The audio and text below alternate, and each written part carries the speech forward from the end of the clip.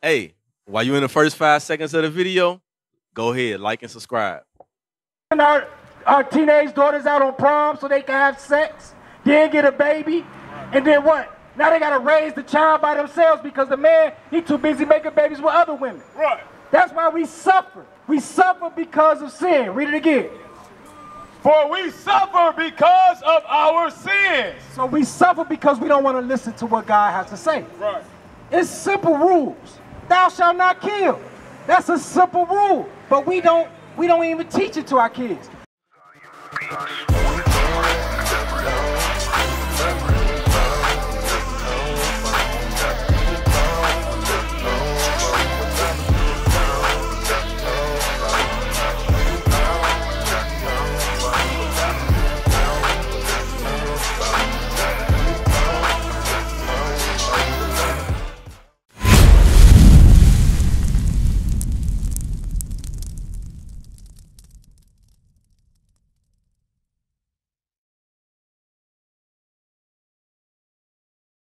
Your name Moses, Kurt. What's your name, bro? Anton. What about you, bro? Tony, sis, Lynette, Jadakiss. Hey, do y'all know what sin is? What is sin? I'm gonna ask you. What's sin? Yeah, what does it mean? What's the definition of sin? Pretty much stuff you shouldn't do. Stuff you shouldn't do. I like that answer. What about you, sis? I was thinking the same thing. Stuff you shouldn't do. Stuff you shouldn't do. What about you, bro? Me, I thought like sin was like, you know how you lie and they say like lying is a sin. So yeah, so like lies. Okay, cool. What about you, Kurt? Breaking God's law. Breaking God's laws. What about you, Moses? What about you, bro? Anton? Things that are taboo in the Bible. Okay. Now, all of y'all are right. They hit it on the head. Kurt and Moses. We're going to get out the Bible. Read that. 1 John chapter 3, verse 4. Whosoever committeth sin, transgresseth also the law. For sin is the transgression of the law. So I'm going to read it again and then we're going to give it a little understanding to it, all right? Whosoever committeth sin, transgresseth also the law. So look, the Bible says, whosoever break rules. That's what it's saying. So if you go to, if you like, sis, you got children, right? You tell your children, do your homework, keep the house clean. That's rules of the household, right? If they break it, that's called a sin. So God gave us rules. He said, hey, look, X, Y, Z, don't do it. If you do it, I'm going to punish you. Like thou shalt not kill. So sin is what? Sin is the transgression of the law. The word transgression means to break. Mean you are committing a crime. All right, give me 2 Maccabees 7:32. So sin is breaking God's rules. God gave the 12 tribes of Israel. These people, the blacks, Hispanics, and the Native Americans. Sis, you hear that with the umbrella? God gave us rules. He said, keep his rules. And if you break my rules, I'm going to give you a punishment. All right, so look, let's hear what the Bible got to say. 2 Maccabees chapter 7, verse 32. For we suffer because of our sin. That's what happened right here. Slavery, transatlantic slave trade. 1619. Right. When our brothers, our Northern Kingdom brothers, the Indians and Hispanics, it happened to them in 1492. Bring it on. They suffered because of our sin. You hear me, bro, back there? We suffer because we break God's rules. God says, look, marriage is honorable in all, and the bed is undefiled. But what do? We got boyfriend, girlfriend, side chicks. We send our teenage daughters out on prom so they can have sex, then get a baby. And then what? Now they got to raise the child by themselves because the man, he too busy making babies with other women. Right. That's why we suffer. We suffer because of sin. Read it again. For we suffer because of our sins. So we suffer because we don't want to listen to what God has to say. Right. It's simple rules. Thou shalt not kill. That's a simple rule. But we don't even teach it to our kids. We think the Bible is a white man's book. Right. A lot of our sisters, you know what? They believe in the white man, but because they go to what? His institutions, his college institutions, they believe in that book. Most of our black women is in colleges getting all sorts of degrees. So read it again. For we suffer because of our sins. So, bro, what color is God?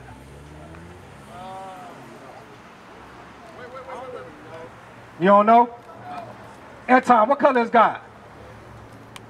Black. What's your name back there, bro? Ron. Ron, what color is God? Black. He's black. He is black. He's a dark-skinned man. We're going to get that. Read that. Revelation chapter 1, verse 14. Now, we about to read a description of his son. Right? Because if you have children, your children look like you, right? Yep. Read. His head and his hairs were white like wool. Feel your hair. That's woolly texture. Right. Excuse me. Come over here, bro. You too, Anton. Come closer. Because y'all the younger generation. I want to deal with y'all real quick. Because you didn't know that God was black. This is his son. He said his hairs and his hair was what? White like wool. So he had white, woolly hair. Hey, sis. How you doing, sis? Can I ask you a question? What color is God? Seriously, it's a serious question. What color is God? All right, it's important. Because a lot of our people think the white man is God. Right. A lot of our people, that's why we out here killing each other with no problems. How old is you? 16. This 16-year-old, how old is you? 15. There's 16, 15-year-olds out here with guns killing each other because we don't see God in each other. Moses, make sure you give us a call, bro. You understand that? The 16 and 15-year-old kids that's out here killing each other because they don't see God. You look just like God. Read on. White like wool, as white as snow, and his eyes were as a flame of fire, and his feet. Now look, check this out.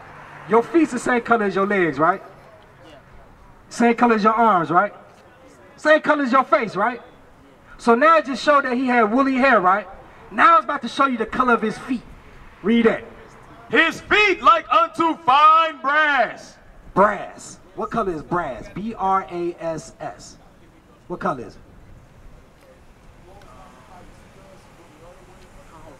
What about you?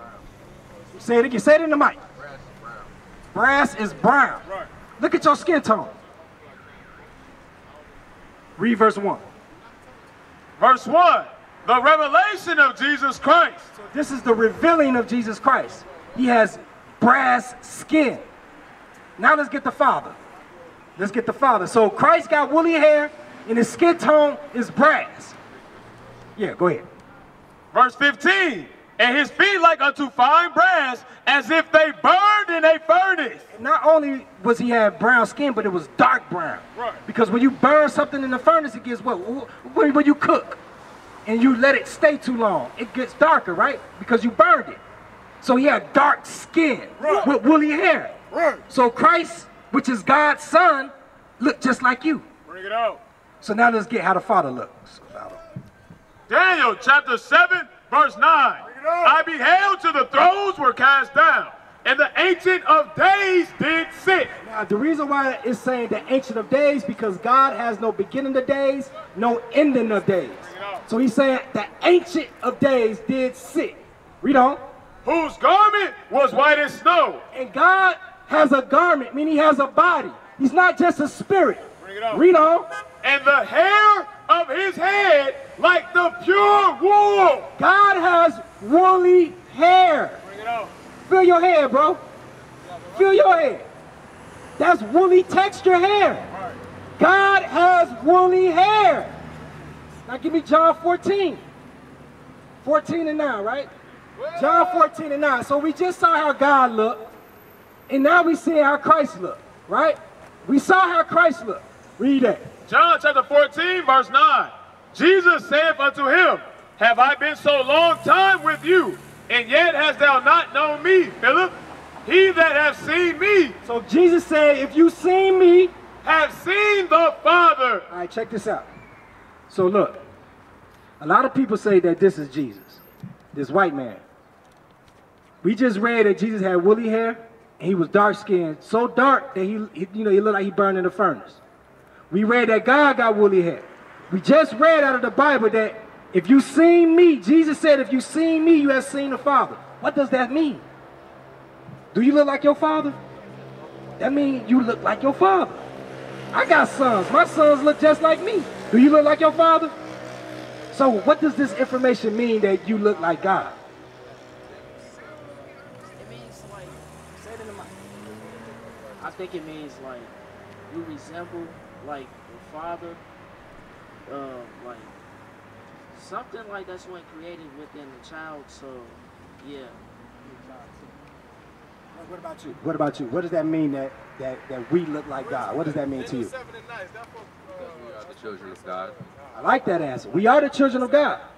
But that means something. Because the world says that Jesus is a white man. The world says that God is a white man.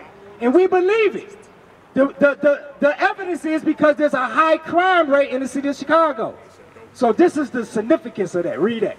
John chapter 10, verse 34.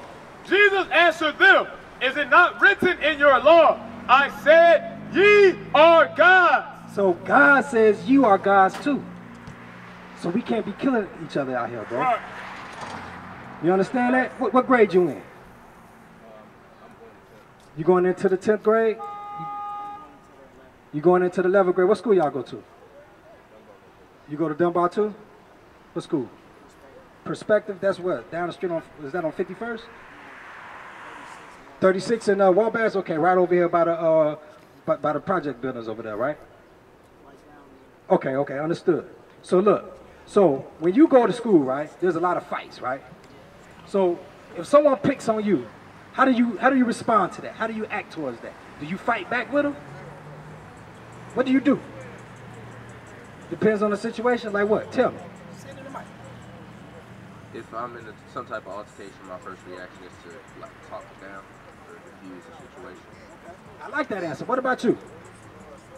I either ignore them or like just walk away, cause it's really a waste of time, really, cause like you shouldn't like really put your energy into people like that. Excellent answers, brothers. Give me some dap, bruh.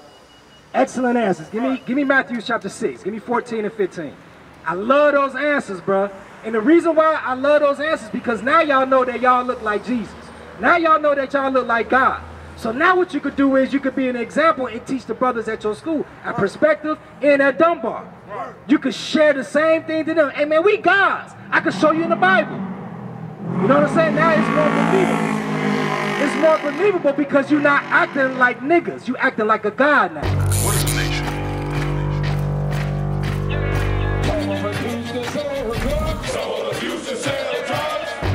Nation is men leading by example.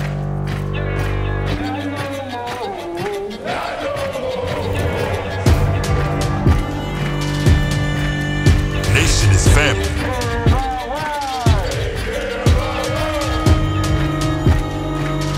Nation is community.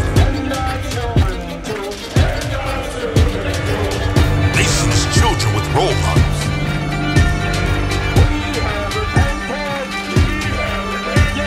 Nation is unity.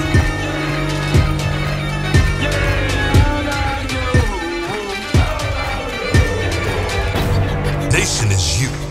And finally, my brethren, be strong in the Lord. His word, his word.